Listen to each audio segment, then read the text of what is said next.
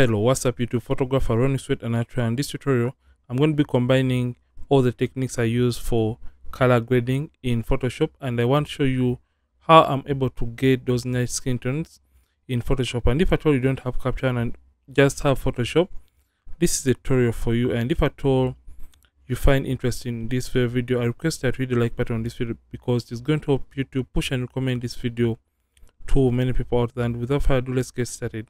So right now this is the raw file and I'm in the camera raw filter. So I'm just going to be using this adjustment layer or this filter within Photoshop, or you can as well use Lightroom if at all you have Lightroom, to process the raw file and convert the colors to my taste and preference. So the very first thing I'm going to do when it comes to the camera raw filter is simply changing the profile from Adobe Color to landscape. Remember, when I'm shooting portraits, I tend to shoot them in a picture style known as landscape. So if at all you shoot JPEG, you won't be having this option within your camera raw filter or even Lightroom. So I'm just going to change mine to landscape, and as soon as I do that, you can notice that the colors are going to be vivid and are going to be a little bit vibrant. So before I proceed, I'm just going to first of all recover the highlights and the whites within the image by taking the slide of the highlights down and doing the same for my whites, and that gets back the image to a very good exposure. Then I'll simply come and add contrast to the image up to around 16. Then I'll open up the shadows and I'll simply open up the blacks, because I feel like the image was a little bit darker when we pulled in the contrast, or when we pulled up the contrast. So just take up the blacks up to around 20. Then this is so far what we have, and the next thing we are going to proceed with is coming to the colors. So I just want the colors to be a little bit different. I just want the greens to have that kind of aqua feel to them. So I just come to the hues and I'll simply take the green slider towards the aquas. Remember, as I'm taking this slider towards the aquas, so when you're taking a hue color towards the right hand side, you're going to make that color look like a color below it, and taking the slider towards the left hand side is going to make that color like the color on top of it. So basically that is what hue is going to do. So like I said, I'm going to make the blues more to the aqua side, and also take the yellows towards the green side, just like this, and it's going to make the model pop out of the background in this case. So after we have done this, the next thing is going to be opening the image into Photoshop for us to do more color grading and evening out of the skin color or skin tones. So I'll simply come and hit open to open the image into Photoshop for us to match or even the skin color. So this is from a previous tutorial, and if at all you haven't watched it and you have issues using the Mr. Brush tool, you can check out the video with this thumbnail, and you can as well learn and understand how to apply and use the Mr. Brush tool and avoid those mistakes. So in Photoshop, what I'm going to do, I'm simply going to first of all have an even skin tone color for this model right here. So in order to have even skin color, I'll simply come to the gradients right here and select gradient map. So you come to adjustments and come to gradient map. It is going to open up the gradient editor right here. So what we're going to do, we're just going to first of all select the gradient icon and simply hide the gradient layer. So after doing this, with the gradient icon selected, make sure the icon is selected and not the gradient map layer mask. So just going to double click right here. So we simply want to map the colors from the original image so that we can have a balance within the skin tone. So just going, first of all, you can see gradient map moves from the shadows to the highlights. So left is for shadows and right is for highlights. So I'm just going to double click right on the stopper tool, and it's going to open up the color picker tool and make sure the sample is 5x5 average. So for this case, I'm just going to choose the darkest part of the skin color or skin tones. So I'm just going to choose that color in this case, which is around about this color right here, and simply hit OK. Then I'll click in the middle to make a midpoint and double click on that stopper tool to get a midpoint or the midpoint for skin tone. So I'll just choose this color and hit OK. Then I'll double click on the stopper and simply come and simply hit on the brightest color of the skin tone, or the highlight of the skin tone area, which is about this area. So I'll just choose a color I feel like is a little bit brighter, and I'll simply hit OK. So when I'm done doing this, I'm just going to simply hit OK right there. So right now I've mapped the colors from the image itself regarding the skin tone. So what I want to do, I'm just going to come and turn on the gradient icon by clicking on the eye icon or the visibility icon, and change it from normal and change the blend mode all the way to color. So as you can see, this is affecting the overall image in this case. So what we want to do, we're just going to come and select the white layer mask and simply press Ctrl I on the keyboard. We can press Command I to invert the effect. So I'll come to the brushes, right click and get the normal brush tool, and make sure the settings, the hardness is all the way to 0, and soft round brush tool is selected right here. With opacity and the flow of 100%, I'm just going to come and make sure that I have black and white on these two boxes right here. So you can reset if at all you have any other color by left clicking on the tiny boxes right here. So make sure white is the foreground color. Then if at all you're done doing that, you're just going to come. So with the white brush, we're going to be revealing the color grading on the skin area.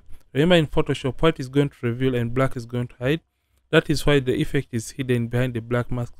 So using a white brush, we can increase on the size by using the bracket key on the keyboard, and we can simply come and paint over the skin just like that. So I'm just going to paint on only the skin, and if at all you feel it is a little bit too much, you can just come and reduce on the opacity just like that, and just come and continue painting. So basically we are trying to get a balance within the skin tone of the model. So I'm just going to be painting on this area, but this is not all for the color grading that we want. So I'll just come and paint on the skin just like that. And you can see when you're doing this, it's going to make the skin look a little bit more on the even side. So I'm just going, so you have to make sure that you paint every area that you feel like has skin or contains skin within the image, and you wouldn't want to miss out on any other area. So I'll just paint in these areas. So don't mind if at all the brush paints away from the skin, because you're going to be refining or fine-tuning that as we proceed with this very tutorial. So like I said, paint on each area that contains skin, and when you're done doing that, we're going to be fine-tuning the areas we may have painted wrongly or roughly, and we clear away the extras. So right now I think this is okay. So like I said, we're going to be fine-tuning this image. So right now we are done painting on the skin, and now we haven't painted yet on the face area. So you're just going to use the brush and also paint on the face of a model just like that, and it's going to make the skin look even and look a little bit more uniform than before. So right now the skin looks better and it looks uniform. Like I said, if at all you paint extras, we're going to be painting or fine-tuning those extras. So right now we are done painting on the skin area, and the next thing that we want to do, or the next thing that we'd love to do, is eliminating or rubbing away the extras. So click or press X on the keyboard, and it is going to switch the brush back to black. And with the black mask, you can simply zoom in by using Ctrl+, reduce on the size by using the bracket keys on the keyboard, and you can rub away or eliminate the extras that you painted as you're trying to mask out or color grade the skin and make it uniform. So we are using a black brush to rub away the extras. So just rub right here. That is going to basically fine-tune the image and make it look a little bit better. So when we're done doing this fine-tuning, right now the skin looks very nice and it looks even in this case, but this is not all for this video. So you can see before and after, and when you feel like the effect is too much, like I said, always come back and drop the opacity or reduce on the opacity. So when you're done doing that, the next thing is going to be just, I've forgotten to eliminate the extras from down here. So let me just eliminate this. Like I said, always look at the image and you look for whatever area you haven't worked on. So when you're done doing this or evening out the skin tones, the next thing is going to be creating a stamp visible layer by pressing Shift Alternate Control E on the keyboard, or you can simply press Shift Option Command E on the keyboard, create a stamp visible layer, and simply come to Filter and come to the camera raw filter.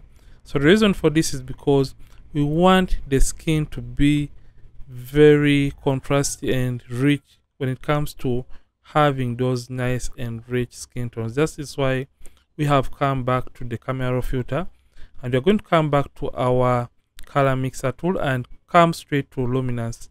Luminance is the brightness or darkness of a given color. So I'm just going to come to the oranges and simply enhance the oranges by darkening them up to around -17 is okay.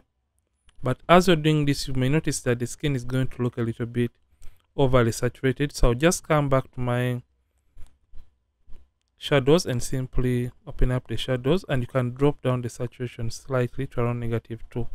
So this is the before and after so far, and we're going to open the image back to Photoshop and do the final adjustments. So by final adjustments, I mean we are simply going to come to our hue and saturation and make the skin look better. So just come to the hue and saturation adjustment layer right here and simply come and select the reds in this case, and simply come to the lightness and just darken that.